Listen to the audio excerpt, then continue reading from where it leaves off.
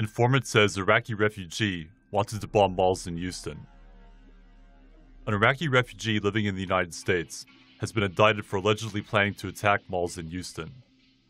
Omar Faraj Saeed al-Hardan, a Palestinian who was born in Iraq, has been charged with attempting to provide support to a designated terrorist organization. According to testimony at his bond hearing on Thursday, Omar Faraj Saeed al-Hardan allegedly told an informant he wanted to set off a bomb at 2 Houston malls, possibly the Sharpstown and the Galleria, by hiding it in a trash can.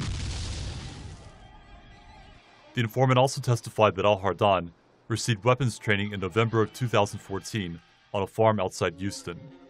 The government presented the photograph showing that al-Hardan had taken an oath on the Quran to ISIS. The government also presented the photo of an ISIS flag, camo clothing, and a prayer list in al-Hardan's closet.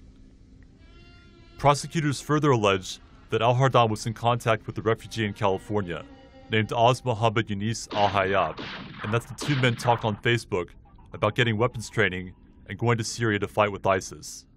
If convicted, al-Hardan could spend up to 25 years in prison.